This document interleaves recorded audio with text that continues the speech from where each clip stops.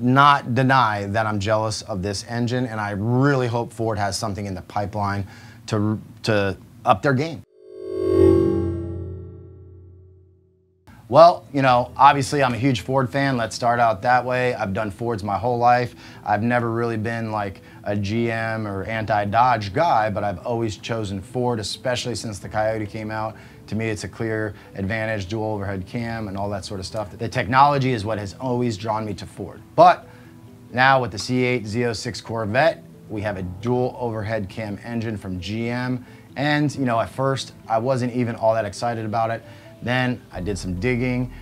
You know, I wanted to see what they had based compared to Ford. There's some really big differences, and the best way to show you that is maybe with a dyno graph. We might have a Z06 dyno graph. We're gonna show you that compared to the GT350 and what I think it's gonna look like when we compare them for real. But first I wanna go over the engine itself and how it differs so enormously compared to a GT350 engine or any Ford dual overhead cam engine. And the reason for that is the pedigree, okay? And that's one of the biggest things people fail to realize here in comparing these two engines. That's the instant comparison, of course, as soon as it came out. Well, yes, the GT350 is the highest horsepower naturally aspirated Mustang ever released, but it's still based off of mass production architecture, right? You know, it was born probably from, we'll say, the mod motor, the first overhead cam engines from Ford, and it's worked up over the years. It's been in trucks. It's always been in trucks. Ford has taken it, and now we have the TI VCT, which is 4 independent camshafts. We have onboard widebands and 4 NOx sensors and all this stuff and things that we were super happy about. But that's sort of add on to the architecture. It wasn't built from the ground up as a race engine. Now you take the C8 Z06, and after looking at that, that is a race engine in disguise. There's so much going on there, you know, I don't even know where to start. So we'll start with the power. A GT350 is, depending on the year and everything, is in the 420 or the 520s and 429 on the torque.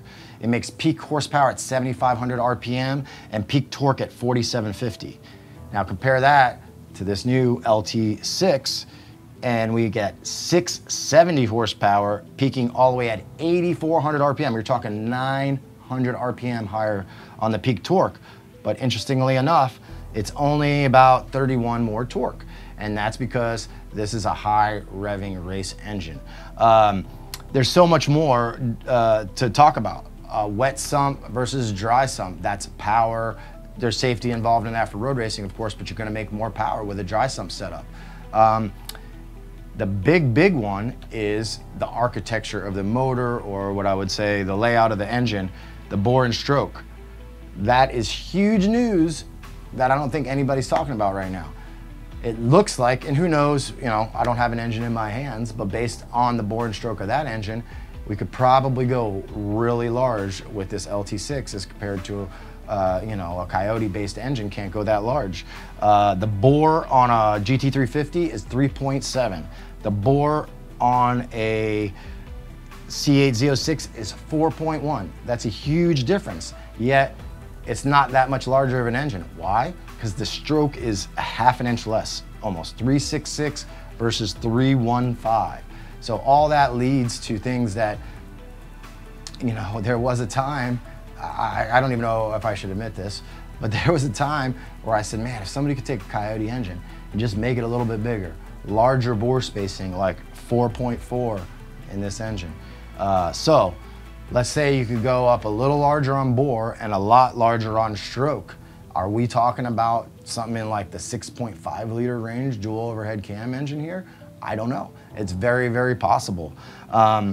You know, the other big thing to compare is intake manifolds. On a GT350, we have a slightly modified, stockish production plastic intake, you know, which all this is great engineering, but I feel like Ford did it with their hands tied, building off of a mass production architecture where, you know, this case, this is probably born from, you know, the C8 race car. So, the intake manifold is dual throttle body, but then it has a balanced set of 3 other throttle bodies. So it's like 5 throttle bodies trying to tune the air going through this thing.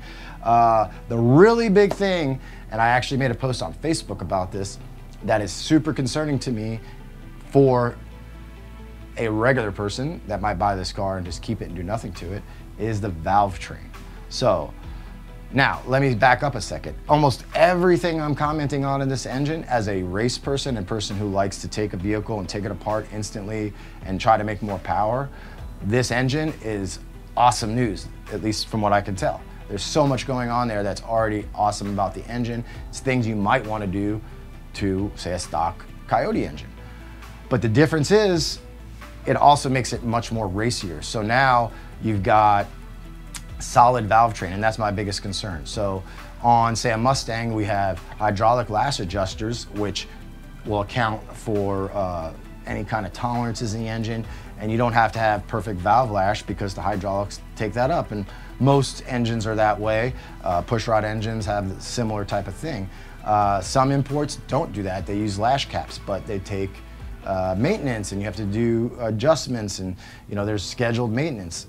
What's different here is GM has said, we're gonna set up a solid valve train, computer measure the shims that this stuff needs to be 100% perfect, and for the life of the vehicle, you never have to change it.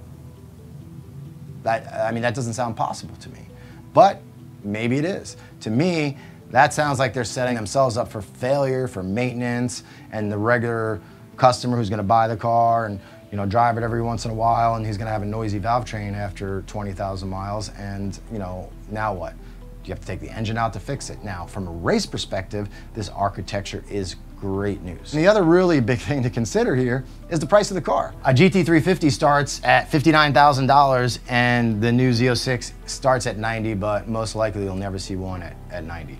So, you're talking, what is that? 50% more right off the bat. So if we were to take a GT350 and build it as a true race-inspired motor and had $30,000 more to do it with, I think we could be right there with them. But like I said, the big difference is the architecture. You can only go so big with a modular, you can only go so far with it. This brings a much larger dual overhead cam engine to the domestic market that I'm really excited about. All right, now what you've all been waiting for, a C8 Z06 Dynograph.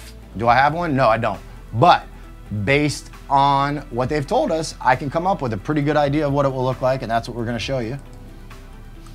So you may ask, how did I come up with this? Well, we do know that it makes 670 horsepower at 8,400 RPM, and it makes 460 torque at 6,300. Okay, so if we know that number, we also know the horsepower, because horsepower is derived from torque. So we know this horsepower number is correct here, and we know this horsepower number is correct here. So all this in between is made up, okay? It could go like this, or it could go like that. It just really depends. Now, from this point down, this is best case scenario roughly of what they can give. It could be lower, but it also can't be higher because we know peak torque. So I set this horsepower at about the highest you can get without going over peak torque, because obviously if that was higher, then that would be peak torque.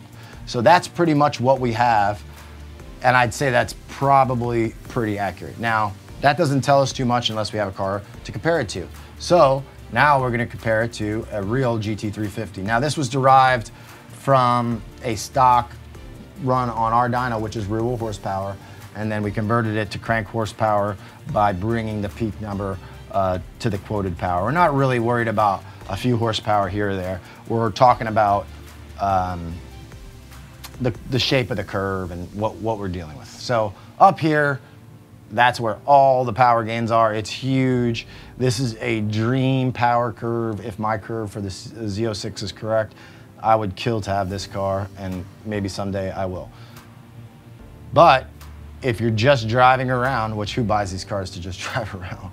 But if you're just driving around, the GT350 in both horsepower and torque will most likely have that beat. The reason we know this is, like I said earlier, this blue line, which is the Z06 horsepower, cannot be any higher because that would cause the peak torque to go up higher than quoted.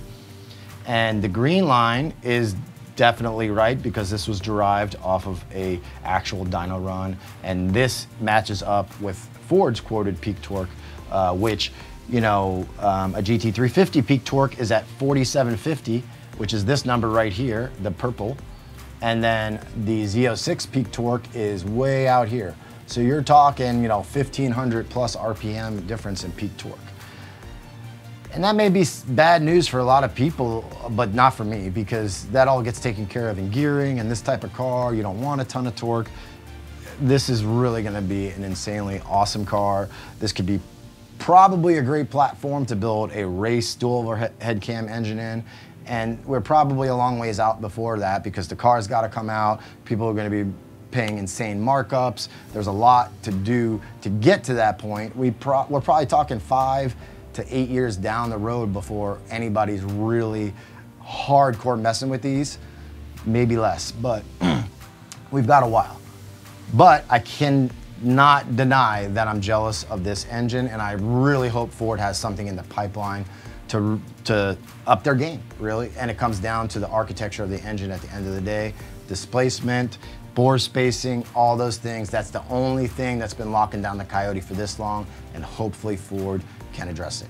I hope you guys enjoyed the video. Please subscribe to our channel if you like it. We do mostly Ford stuff, but we do all domestics. Like it, share it with your friends, and we'll see you on the next one.